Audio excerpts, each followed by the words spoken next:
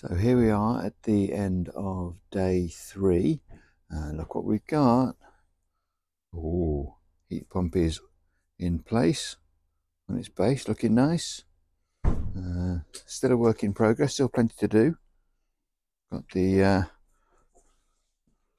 electrician on site. Morning. Morning. He's helping us get it all wired in.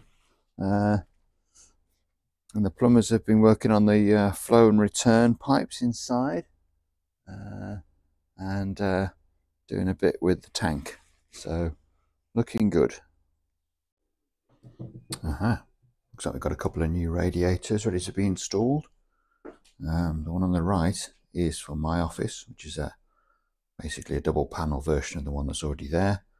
And the tall, thin one on the left is for our master bedroom, which is a little bit short according to the heat loss survey. So we're going to fit that in into a little narrow space behind our ensuite toilet door. So that should give us enough heat output into our master bedroom. So looking forward to seeing those installed today.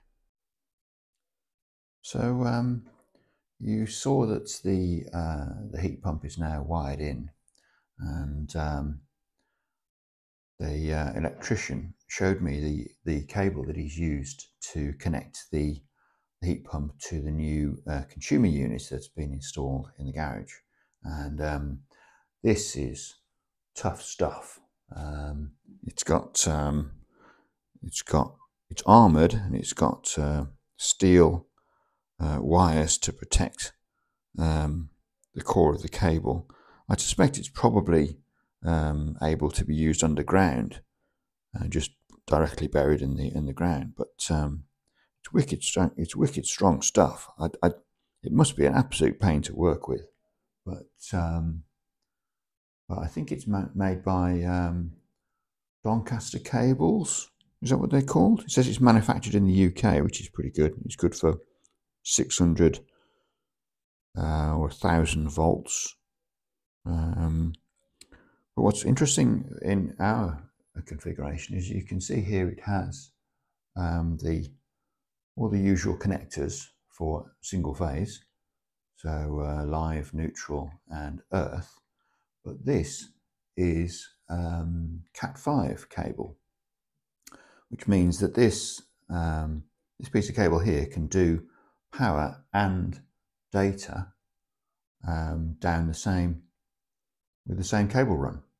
So in our configuration, what we're using this for is to allow the energy monitor, which sits in the consumer unit, to route its data down the data cable to where the heat pump sits, and then that data signal will be sent along with the Valent's own eBus signal up to the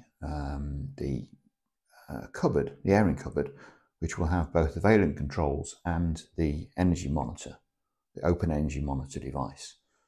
So I think it's quite a nice solution here that you're able to put data down with heavy duty power and solve that problem in one cable run, which is quite nice. The electrician tells me that they primarily use this cable for EV chargers, which require a great deal of power, but also, as often as not, a data connection, an internet connection, essentially for for billing and stats and running the app and all that stuff.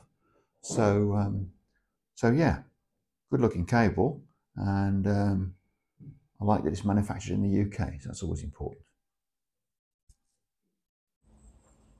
So the cable run goes from the SCARME isolator and the back door step and into the garage. Shawn has run that around here. That must have taken some bending because that cable's strong. And then round here, past garage junk, past the solar PV battery, and we have a new consumer unit here on the right for the heat pump, just like we did for the solar. As you can see, this is still a work in progress, but the energy meter is there on the left. That's being wired in. I'm going to stay well away from this because it may be live, so we'll leave it alone. But good work is going on here.